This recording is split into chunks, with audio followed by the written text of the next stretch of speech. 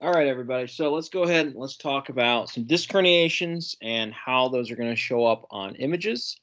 Remember that with any sort of soft tissue, X-ray is probably not going to be our best choice. Obviously, we have seen some soft tissue that can be seen via radiograph, such as like a cardiac shadow and things of that nature. But when it comes to the intervertebral discs, we really probably need to do an MRI. CT scan can be another good option, but MRI is a fantastic option as well. So typically, a disc herniation is going to be degenerative. We're going to go over some signs and symptoms that you're going to see on imaging. That's going to show you if a disc herniation is more chronic or degenerative than it is traumatic. Typically, where we're going to see most of these are going to be L4, L5, L5S1. Obviously, there's the more weight-bearing components of the spine. And typically, if we see a disc herniation that is anteriorly displaced, or if it's intravertebral, meaning that it's kind of pushed through a bone, that person needs to go get seen right now. Obviously, the anterior longitudinal ligament is a lot stronger than the posterior longitudinal ligament. And if our disc is pushing through bone tissue, that's a bad sign. We're going to go over a couple different diagnoses where we're actually going to see something like that happen. If it's a posterior intraspinal herniation, sometimes we can see low back pain. Obviously, you can see radicular symptoms as well. So when we're looking at disc herniations, typically we don't want to do any imaging for 4 to 6 weeks after the onset of symptoms. Why? Because the vast majority of people are going to improve with conservative treatment. There's a large number of people that have a, quote, herniated disc on an image, but they're asymptomatic. Back one study I saw said up to 90% of the asymptomatic population has an abnormal finding on an MRI. Here's the problem. Imaging may demonstrate incidental findings not related to the acute episode, or can instigate premature surgical consults or invasive or unnecessary care. I have seen this many, many times in my career. The saying is treat the patient, not the picture. And that's something we really need to be wary of, right? Because these folks are going to go access imaging. They're going to come into our office and they're going to say, hey, I have 3 levels of lumbar disc herniations. Oh my gosh, what do I do? Well, it's very possible they were there for years and the person never knew it until they went and got that image. Just because something shows up on an image does not necessarily mean that is what's causing their symptoms. So this is a fun little picture kind of showing you the difference between a disc protrusion and an extrusion. We're going to see a couple other images on MRI as well, but that's just kind of a precursor. When we're looking at the difference between protrusion and extrusions, that is going to be very valuable information. Typically, we're going to see protrusions in our asymptomatic population. Extrusions are very uncommon in an asymptomatic population. Said differently, when you see an extrusion, that's probably symptomatic, right? You can take a pretty good bet, a pretty good guess that that extruded tissue is causing symptoms. So just be very, very careful when you're looking at these MRIs that we kind of differentiate what's a prolapsed tissue versus an extruded tissue. So this is a nice little sagittal picture of MRI. This is, quote, normal. Now, first thing we need to look at is this a T1 or T2 MRI? What you probably should recognize is that the cerebral spinal fluid is showing up bright. Therefore, this is a T2 MRI.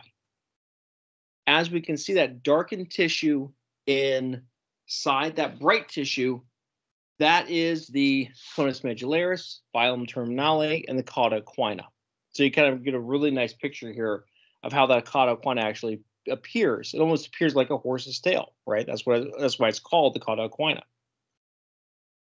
What we see here and what we're going to look for is draw those little lines, right? Those anterior, middle, and posterior lines we talked about last week. Is there any disc that is encroaching into what we call the thecal sac or into that white space where there's cerebrospinal fluid? That's going to be the big thing that we're going to look at when it comes to disc herniations. This is a coronal image. So what we're seeing here is we're going to see basically a cross section, okay? There's a couple different tissues we're going to see here. Now, really big point to note here is that vertebral body is going to show up kind of like every other bone shows up on an MRI. We can kind of see it, doesn't look so great. The really interesting thing with this picture is that number 2, right? So what we can see is we can see all the bright white cerebrospinal fluid. Okay, so it's still a T2 MRI. But all those little black dots in there, those are all the fibers of the cauda equina. Okay, so you get a really nice view here.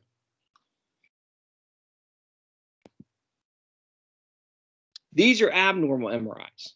Okay, so what I want you to note here, take a look at the far left-hand side of the screen. That is a prolapsed disc. Okay, so the disc is pushing backwards or posteriorly into the thecal sac. We can see some encroachment of that black or dark tissue into the white cerebrospinal fluid. Take a look at the middle picture, and you don't get a really defined bubble like you do on the left-hand side. So what that means is that that disc tissue has been extruded. Okay, so it's kind of squirting out, for lack of a better term, into that spinal canal. Taking a look at the far right-hand side of the screen, what we see is you can actually see the disc pushing into the cerebrospinal fluid. So you can actually see that thecal sac getting pushed laterally and getting pushed posteriorly with that picture. So very interesting pictures in my opinion. Take a look at this picture. Okay, this is another T2 MRI. What we can see here, about one level above the reference line, is one very minor disc herniation. Okay, so this is kind of the issue. That is considered a disc herniation. That will show up on a report as a disc herniation. What we see, though, is that it's not really pushing or infecting or affecting any sort of the spinal canal or the spinal cord. But this is why we need to be very careful with reports, and this is why we need to be very careful with images, is that not all disc herniations are the same. Some are going to be very bad. Some are going to be very minor. This happens to be a very minor one. Now, taking a look at this image, what we can see here is, you know, obviously kind of the grayscale on the left-hand side, and then this MRI in particular was able to colorize. Okay, so it actually gives you a much different representation. What we can see here is an extruded disc.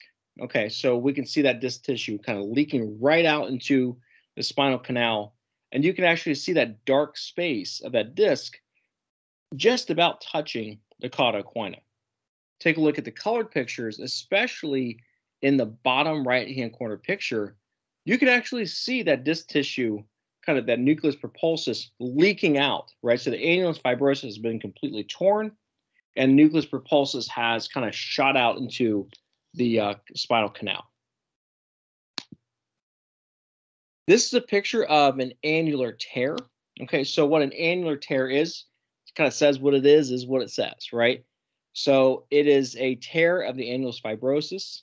Understand that that is going to be a very different diagnosis, very different set of symptoms, very different clinical presentation than a disc herniation. So what's happened here is that obviously we have a tear in the annulus fibrosus.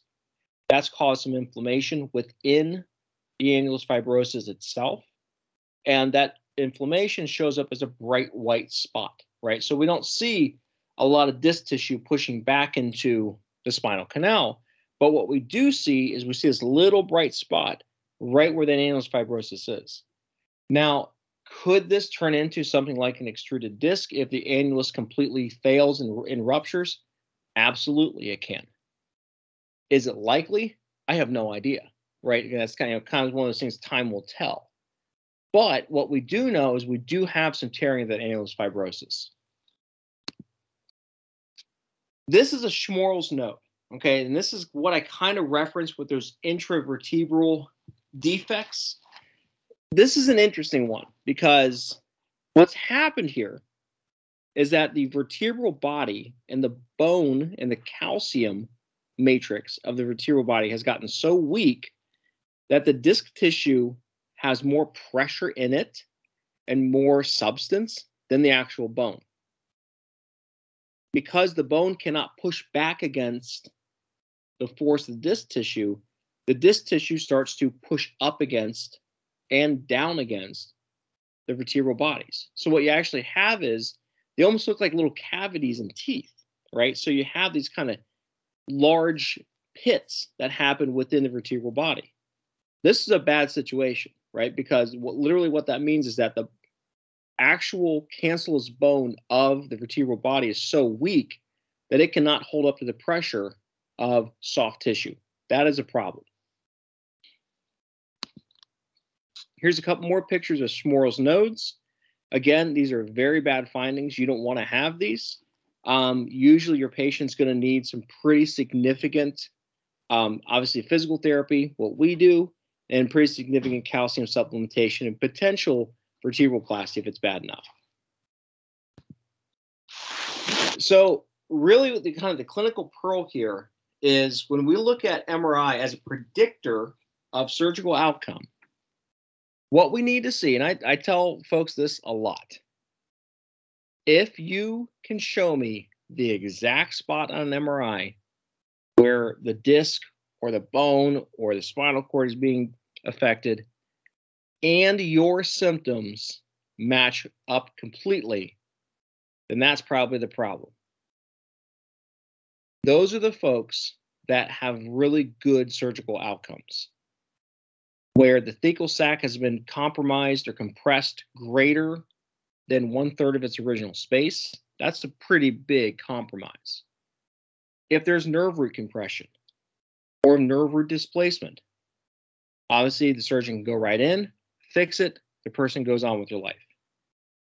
Typically where we see outcomes not so good are with our smaller herniations, if there's minimal to no nerve root impingement, or minimal end plate changes. And we're going to talk about end plate changes here in just a little bit. These are the folks that, to be quite honest with you, probably that herniation wasn't causing the problem in the first place.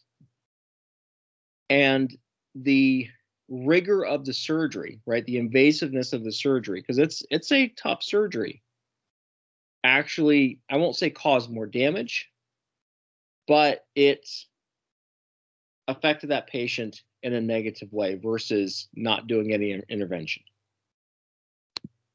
So we're going to go over some degenerative conditions next. So subcategories of degeneration, typically what we're going to see is we're going to see either a spondylosis deformans. Typically what that means is that we could have some normal changes from aging. It's typically going to affect the annulus fibrosis, and it's typically going to affect the anterior and lateral apophyseal osteophytes, right? With spondylosis deformans, we're going to have a normal disc height, okay? So the disc is not going to change height at all. With an intervertebral chondrosis, however, this is actually going to have some vertebral body reactive changes. This is where we're going to see disc space narrowing, right? So you might see that on a report that they had a narrow disc space. You might actually see something called a vacuum phenomenon, and that's where the disc kind of sucks back in on itself. And that's kind of an interesting finding as well. Or we could have canal stenosis. Now, with radiology characteristics, and this is one of the big issues that we see, is we have the word disease attached to a lot of this stuff, right? So obviously, when we hear the word disease, we think a couple things. Number one, uh-oh, that's bad, right? Number two, it's irreversible, it's progressive, it's going to get worse, there's no hope for it. That's not the case, right? So with degenerative disc disease, just like degenerative joint disease that we see in our shoulders and knees and stuff, a lot of it is the result of the aging process. Typically, what degenerative disc disease means, or you'll see DDD on a report, is decreased disc space. When we see DJD of the spine, or sometimes what's called osteoarthritis of the spine, typically what that is referring to is facet joint narrowing and some sclerosis, right? So sclerosis being, we can see that kind of bright white edge around the bone, meaning that there's some wear and tear. If we see spondylosis, spondylosis typically means end plate spurring, okay? And when we see end plate spurring or large bone spurs happening at the end plates, and the end plate is essentially the interface between the disc and the vertebral body, okay? So that's what an end plate is. And what you'll see is you'll actually see these end plates kind of come out to almost like a little spike or a little spur. That tells us that there is a degenerative process going on, as opposed to a very acute process. And that's going to be a very big difference when we start looking at some of these images. And then there's something called a DISH, which is a diffuse idiopathic spinal hyperostosis. And essentially what that means is that there is more than 4 connected segments. Okay, so that means that 4 vertebral bodies have fused together. So here's a degenerative disc on an MRI. So what we can see here is that not only do we have a herniation happening here, but we literally can see a decrease in the height of the disc versus the other discs that are on the picture.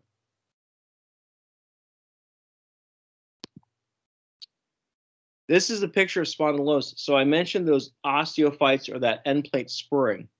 That's what I mean. Okay, so there's been some wear and tear.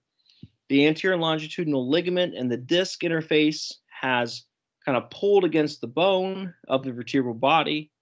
The vertebral body itself has started to reform a little bit to react to some of those changes, right? So just like regular arthritis.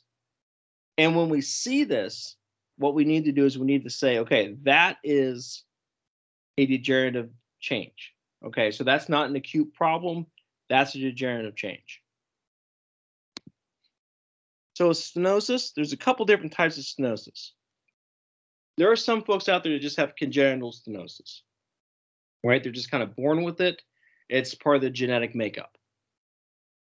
There are some folks who have acquired stenosis. So basically what acquired stenosis is degeneration. So they either have that kind of degenerative disc disease, a spondylosis, maybe ligamentum flavum hypertrophied, facet joints hypertrophied, something like that. And there are some cases where we have a little bit of both, right? There are some folks out there that they have a little bit of congenital problem, but then because of their lifestyle, because of occupation, because of positions they're in, they actually contribute to it as well. So essentially what stenosis is you're going to see it defined as a lateral recess, which means that there is an encroachment in through the lateral side, a central canal stenosis, or a little bit of both. So 25% of the asymptomatic population under the age of 40 has some stenosis. Okay, that's really important to know because we're going to see folks that come in that are 28, 29, 30, 31 years old, and they're going to say, holy cow, I have stenosis. Well, they may have already had it or may have always had it because they kind of fall into that congenital makeup. The other thing to note here is just about everybody over the age of 60 is going to show some stenosis too. And we're going to see this a lot. We're going to see a lot of folks that come in, they're 64, 65 years old, and they say, holy cow, I have stenosis. Well, I hate to break it to you, but everyone you went to high school with does too. So what we need to do is we need to educate our patient that that's actually kind of a normal finding, and we need to work through it. Typically, the normal A to P diameter, anterior to posterior diameter of the lumbar spinal canal, should be anywhere from 15 to 27 millimeters. If it's less than that, then that's going to be considered to be stenotic or stenosis. Typically, if it's mild, someone might have some low back pain, numbness, weakness in lower extremities. If it's super bad, then we're dealing with cauda equina syndrome. Obviously, saddle paresthesia, bowel bladder problems, things of that nature.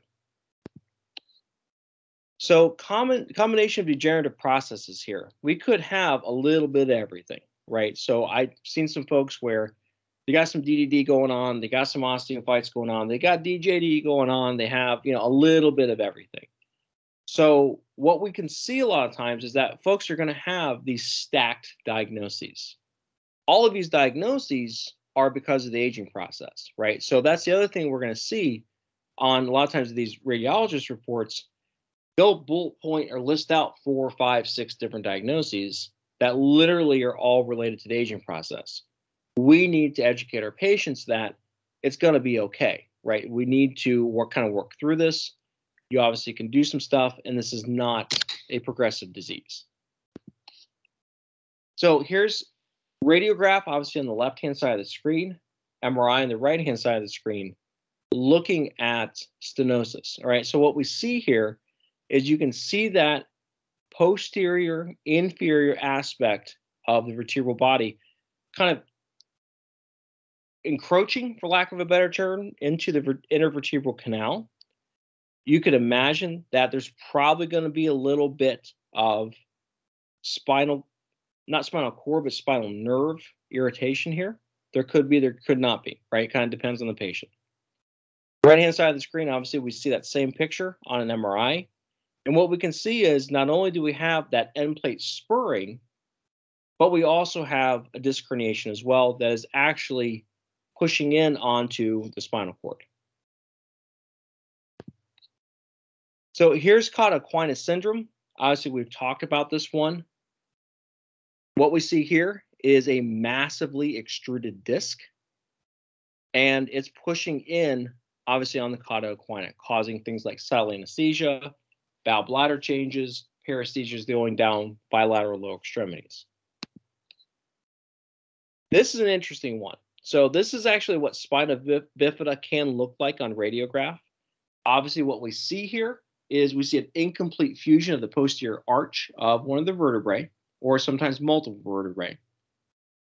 And the really interesting thing here is that there's actually quite the high incidence of it. So there's a lot more people walking around with this that don't even know they have it. And it's kind of debatable on how clinically significant it really is. And the reason it's debatable is because so many people are out there who have it, who don't know they have it until they have an x-ray done. Now, I'm going to go over a couple pictures of the SI joint. We're going to cover the SI joint a little more next week as well. This is typically what the basic projections of the SI joint are going to look like. Okay, so we're typically going to do an AP axial, and we're going to do right and left obliques. This is what the AP axial looks like. Obviously, we can see a nice picture of the sacrum here. We can see both of the articulations between the sacrum and the ilium as well. This is typically what the oblique view is going to look like. We're going to get one from the right side, obviously get one from the left side as well. When it comes to pathology of the SIJ, typically what we're going to see here, the big one we're going to cover today is going to be ankylosing spondylitis. The reason I want to cover it here is because it actually relates more to the lumbar spine than it does to the SI joint. This is what ankylosing spondylitis is going to look like. Now, the layman's term you're going to hear, okay, you're going to hear bamboo spine, because if you actually look at the vertebrae, it actually looks like a piece of bamboo. The other term you're going to hear is sacralization, okay? And sacralization literally means that that last L5 lumbar vertebrae has fused to the sacrum. So it has sacroiliacs. This is typically what sacralization is going to look like. Okay, so what we're going to have is that the transverse processes of L5 are going to grow. okay, as scary as that sounds. They're going to grow, and then they're actually going to fuse into the PSISs, right? Those posterior superior iliac spines. And this is where we have a lot of the growth happen. So literally, we have bone, kind of unchecked bone growth. It fuses into the bones that ends up touching. And this is a great sign that somebody is going to have or is having ankylosing spondylitis. Obviously, what we're going to do here is we are going to map that onto our modified New York criteria. Okay, so make sure you review that modified New York criteria as well. And other than that, I will see everybody next week.